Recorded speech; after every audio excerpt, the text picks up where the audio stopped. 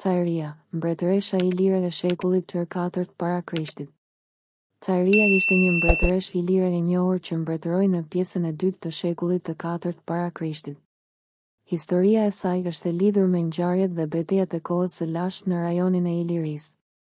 Ky artikull do të shqyrtoj biografinë e Caerias, betejën e saj me Cynanën, një princesh Ilire tjetër, dhe rëndësinë e saj në historinë ilire. Biografia e Caerias. Caeria ishte një figurë e rëndësishme në historinë ilire të shekullit të katërt para Krishtit. Për shkak të mungesës së burimeve të shkruara nga kjo periudhë, informacioni mbi jetën e saj është i kufizuar. Megjithatë, ajo u bë e njohur për luftën dhe betejat që udhëhoqi kundër Cynanës, një princesh ilire tjetër.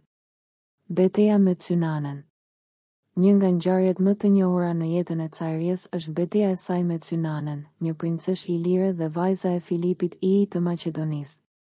Beteja ndodhi në vitet 344-343 para Krishtit dhe ishte një ngjarje e rëndësishme në historinë e Ilirisë. Në këtë betejë, Cynane shoqëroi baban e saj, Filipin I të Maqedonisë, gjatë fushatës së tij në Iliri. Caeria, si mbretëresha ilire, udhëhoqi ushtrinë e saj për të mbrojtur territorin dhe pushtetin e saj. Lufta që ndoqi ishte e ashpër dhe përfundoi me një betejë dorë më dorë mes Caerias dhe Cynanës. Vdekja e Caerias. Caeria u vra në këtë betejë nga Cynane me një goditje të rëndë në fyt. Kjo vdekje ka rëndësi të veçantë për historinë ilire, pasi Caeria u konsiderua një figurë e fuqishme dhe udhëheqëse në kohën e saj. Përveç vdekjes së Caerias, edhe ushtria e saj u mund nga Cynane, duke ndikuar në zhvillimet e mëtejshme politike dhe territoriale në rajonin e Ilirisë. Rëndësia e Caerias në historinë ilire. Caeria është një ndër figurat më të njohura dhe të rëndësishme në historinë ilire të shekullit të katërt para Krishtit. Beteja e saj me Cynanën dhe vdekja e saj kanë lënë pas një ndikim të madh në zhvillimin e ngjarjeve në rajonin e Ilirisë.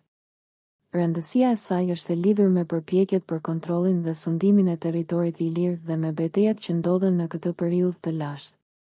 Përfundim.